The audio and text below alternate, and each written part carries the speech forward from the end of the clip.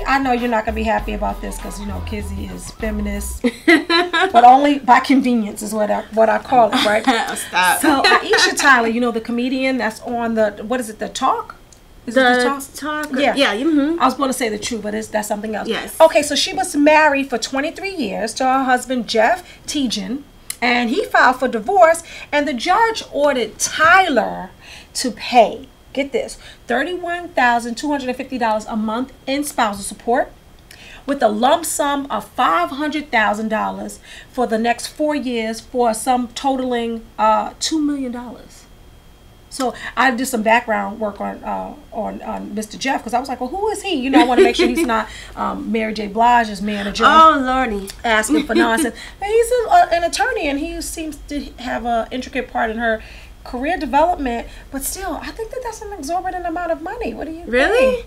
I mean, I think, look, she is not a poor woman. She is a successful woman in her own right.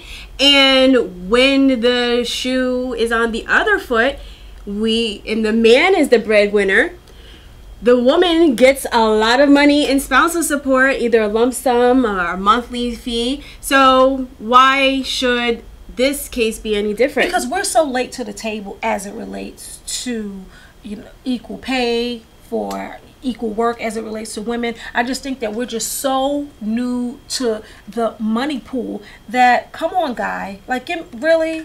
Really? I don't know. I know it's a double standard, but guess what? The standard has been flipped for so long. I just feel like you ready for some catch-up time? Yeah, like if you had, Chris Rock said it best, if you had a 400-year head start, give me some time to recoup some stuff, right? Aisha, appeal that doggone order. I mean, you can appeal it, but I don't know how successful you'll be. Maybe he'll shell out $28,000 a month. I don't know. You know what it is? I just think that it's you have to get those prenups solid. But I guess being that they were married for so long, and that's what Twitter is saying. They've been married for so long. Because we would say that for the woman, when Chris Rock gets divorced, if Jay and Beyonce get divorced, well, maybe they're a little more on equal feeling. But you would want them to be compensated because they were married, they were the breadwinner.